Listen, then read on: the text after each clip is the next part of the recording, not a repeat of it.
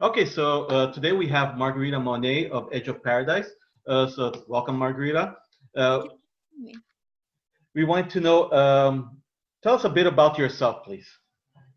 Well, I was born in Armenia, and when I was 3, my family moved to Moscow, Russia. And since I was like 3 and 4, my mom, she taught English at an arts academy. So she brought me with her to her job. So while she was working, I was taking all kinds of classes like theater, dance, music.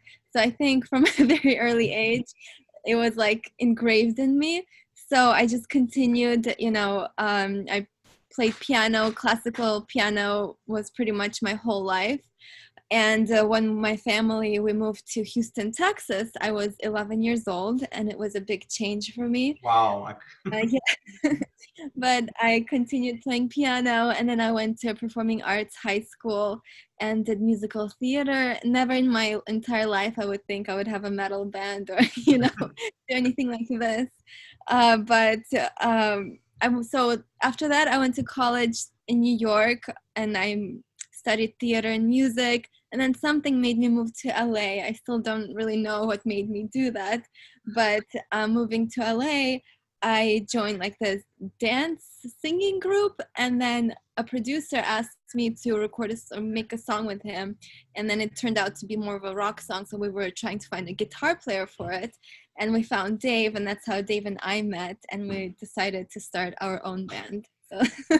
So in a nutshell. Well, do you think that the fact that metal music, because you do call yourself an actress as well, I read your bio, do you think that the theatrics part of metal music is something that has attracted you? Yeah, I think that was an old bio. Oh, really? I mean, yes, definitely. I think I always had a fascination of playing or like exploring different sides of people, even like of myself, like playing different characters, I guess. So for me, writing songs is to kind of taking a reality to a new level, so that was kind of my expression through music, through writing songs. And I love this genre of, rock and metal just because I feel like it's very expressive, and I can be expressive with through music. And playing piano was such a huge part of my life, and I play keyboards on the songs and writing music on the piano. I feel like I still have that side of myself, the musician. Okay, right. So I think that's why it really drew me to make my own band, just because I didn't want to leave music behind. Very cool. So I'll go with the next question. I'm sure our viewers would love to know, who are some of your influences, maybe your favorite bands, bands you listen to? Yeah, I have such a broad genre. I mean, I still like classical music. I love Nine Inch Nails and Rammstein. Yeah. I was a huge, I mean, I'm still am, but like when we started the band, I listened to Dio pretty much nonstop. And right. Yeah. We like Dio. We're big fans of Dio. Yeah, I love Dio. And I mean, I like Black Sabbath. And like I like Within Temptation.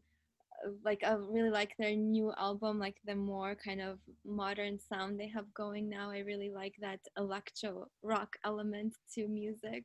I think it's interesting to explore that realm as well. Yeah, I mean, I like 30 Seconds to Mars. I like Ray Charles. I like so many things. That's cool. That's cool. And you guys are now with an Italian label in Frontiers. How did that come about? And I know Blue Oyster Cult is a major band on that label. Maybe name some of your favorite label mates or people you listen to on Frontiers. Yeah, they have, I think when we joined the label, they had a lot of bands from the 80s still. Okay. And like it was weird, like for us when we made the last album Universe, you know, we like put everything into it, and we wanted to find a label partner, and we were finishing the songs, and then we had a Japanese tour coming up, so Frontiers came about, and like right away we kind of clicked, and they got our music, and they were really supportive, and they offered us a good deal, so you know, we went with them. And then we went to Japan. And then after we signed with Frontiers, they started kind of revamping the label a little bit. They started signing a lot of like newer modern bands that are not, you know, that have kind of more of a spectrum of sound. Right. So that was kind of cool for us. And then we met with the A&R guy, Nick Teeter, and then he said, you know, that was kind of the plan for the label to start like, modernizing and expanding it. So, you know, it was cool for us because we weren't like the only, you know, band that kind of didn't sort of fit in. Right. More, but I mean, they have a lot of really good bands on there, like Seven Spires. Actually, Temple Balls recently signed with them, and we were on tour with them with Sonata Arctica in Europe. And then, I mean, they have obviously like Whitesnake and Yeah, Dennis DeYoung I saw from X6, yeah. yeah. I want to tell you, because I read somewhere, and this took me really back out. That's why I want to tell you the story. Your guitarist and co-founder of the band, Dave Bates, correct? He used to play with Robin McCauley. Yeah, Robin is actually on the label now too. Oh, really? Cool. When I was like, this is going back 30 years, I was working somewhere, and somebody handed me the McCauley Schenker Group cassette, the one called Perfect Timing, and it was a cassette I used to listen to all the time. And then when I came across that name, I just had like a big flashback. And I was on Spotify yesterday looking for the album, which it wasn't there. So they're probably, because of copyright licensing. Oh yeah, probably. They're probably not on there, you know. But I was like, I go, wow, this guy's played with Robin McCauley, you know. And then I saw that you sort of like replaced Robin McCauley and became a new project, correct? Well, it was interesting how it happened because Robin kind of left music for a while, and Dave, he wanted, like, this is before he met me, he wanted to kind of create a super group, you know, and he was very driven, you know, he's a guitar player and he's an amazing guitarist, so he was writing music really driven by guitar, and then when he wanted to create it, like, he approached Robin, and Robin was like, oh, I don't really want to do music anymore, and then Dave kind of got, you know, Robin convinced him to write music with him, so they started this project called Bleed, and then they had Tony Franklin on bass and Greg Bissett on drums, and they recorded all these songs, and then, you know, they did like they put out like a physical release, and they did quite a few shows. So they had had it going for a while, and then it was a time when Survivor split, and they had two Survivors going on, like one with a guitar player, one with a singer. So Robin got asked by Survivor to sing, or, you know, go on tour with them, and then so everybody kind of went on tour with like big acts. And, you know, Dave, he wanted to create something that, you know, would take all the dedication. So, you know, that kind of went the separate ways. And then he started to realize that he wanted to write like more. Well, it's probably not till he met me, but anyway, so he met me around the time where Bleed, that was the name of the group, split up. And, you know, we kind of were on the same page as, you know, musically we kind of, you know, we worked really well together, and we wanted to create something that we would dedicate our, like, 100% to it and take it all the way. So we started Edge of Paradise, and then we released Mask, which was the first album, but all those songs were written by Robin and Dave. So that's why it sounds so different, because, you know, it kind of gave me a chance to learn how to sing this genre maybe also, but right now we're trying to like make that CD go away because it doesn't sound anything like us, and people keep like finding it somewhere.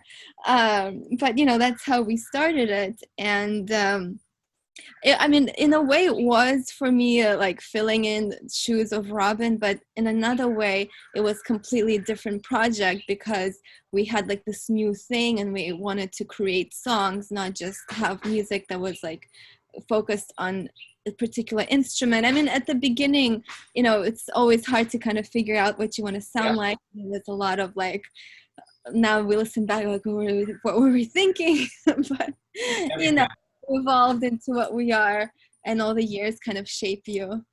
So it's been how many years now, the band? Almost 10. Wow. Okay, yeah. I mean, in 2011, so to 2021 will be 10 years. Wow. Congratulations. A lot of bands don't last that long. Yeah. And the tour, because that's how I found out that you guys were coming to town. I saw that you were supposed to come to the Corona Theater here in Montreal. Excellent venue, by the way. That was the last show I saw there. Yeah. I saw a band from Atlanta called Blackberry Smoke. Very Southern rock. And so I said, this is my favorite venue from now. And then I saw you guys are coming there. I go, it's perfect. I still see the dates are still there. Are those dates legit, or they might change? I think they're gonna change. I think because the dates were created by the promoters. So I think they're just looking when it's safe to have the show. Because I think now you can have like 250 capacity, but anything above that, I think they're still banned. I don't know how it is in Canada, but like over here, things are so weird still. Well, they had closed the top level for the show. So it was only the bottom level of the theater. So maybe that's the reason they were doing it, just for like safety measures, Yeah. So it looks like a lot of tours are rescheduling for 2021 just to be safe. So I imagine it's going to be a new date in next year. It's just like the hard thing is when you have like because it was 30 dates, the tour. So some states, they have different regulations. So it would be pretty much impossible to like skip states and like figure out which shows are allowed, which shows are not allowed. So I think most of the tours, people are just rescheduling them. So I don't know, we were really bummed because we were looking forward to coming to Canada. It would be our first time in Canada, and but we're just kind of trying to make the best of things right now. Well, for sure, we're going to do another interview once you guys are in town in person, for sure. We'll be at the show for sure. Yeah. And did you have a question? I'll have one conclusive question for you. So long term, what are your goals for the future? What are you looking to get out of this? And yeah, I'm sure our viewers would like to know. Yeah.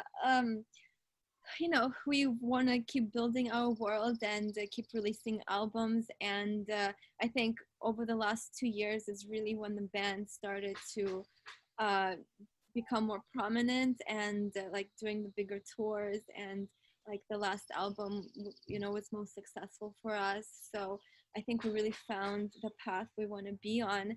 And, we want to create a really epic stage show, and kind of, it's always for us always been to create music that it can inspire and empower people and kind of draw them in to our world, and have create a world for them that they can that people can escape to in a way, and draw inspiration from.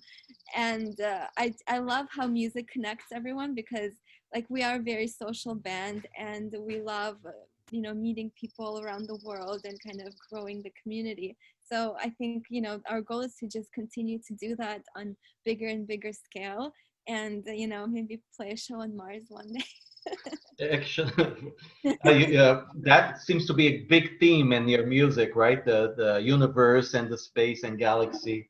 Yeah, well, actually, the new album, the theme is, I guess it's kind of a evolution of universe, but it's more about like the future of humanity, and like the idea that maybe for human race to survive, we will have to merge with artificial intelligence, because if it becomes prominent, then they might,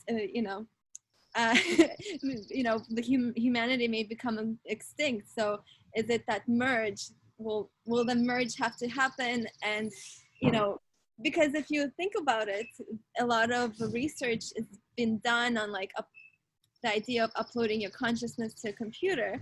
So a lot of the songs is kind of exploring whether it's going to be you or it's just going to be the robot version of you, whether the soul can live through like some digital code.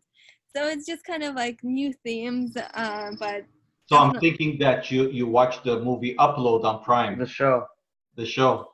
everybody's been telling me about that one, about Black Mirror, about like all these crazy ideas. I think a lot of people are exploring these themes now. I haven't seen that yet. Oh, But it's exactly as you're describing. Yeah. It's uploading Pretty their, spot their on. consciousness into the afterlife, and that becomes their afterlife. oh, that's crazy, because the last song I recorded is the idea that the afterlife is like the digital paradise. Yes. And of course, there's bugs and glitches. It's not perfect. Yeah. It shows that even that there's no perfection in it. Yeah. Wow. Interesting. Yeah.